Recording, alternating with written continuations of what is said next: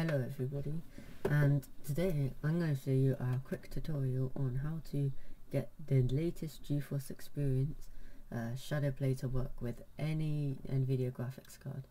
So let's get into it. So first of all, just to prove I'm not lying to you, if I go to Home and Settings, look, nvidia GeForce 755M, all this set up, and look, game optimization, but I can't stream, I can't use ShadowPlay or VR. So what you want to do, if that's happened, you can leave GeForce open, you don't have to uninstall it or anything. So you right click on GeForce Experience and you click open file location. Once you've done that, you go down to where it says nvidia share. And where you see it, you click on it once and you click send to desktop. And once you click that, it will create a shortcut right here.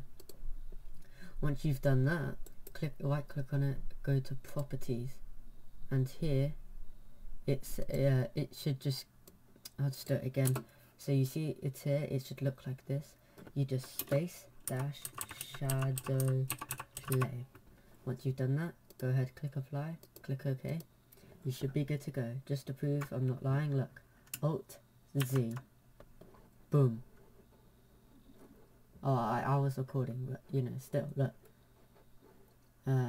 Yeah, and see, look, again, my specs are out of date, but I can use ShadowPlay forever. And also it does connect to the internet.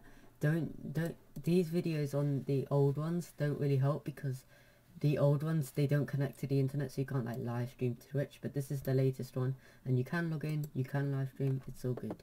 See you guys in the next one.